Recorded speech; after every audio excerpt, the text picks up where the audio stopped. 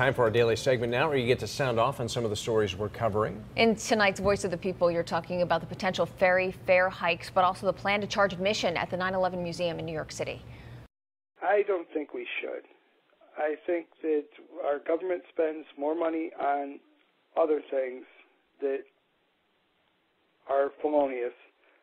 This is ground zero. This is a memorial, and I think that we should not pay.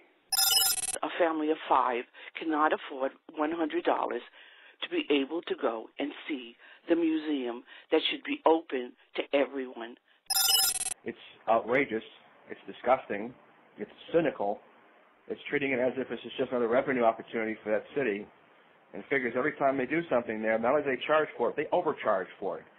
A reasonable donation of $5 per visit is a lot more apt to be met and welcome than $20 to $25 a visit, which is disgraceful. Doubling the fee for the ferry ride is a bit unreasonable.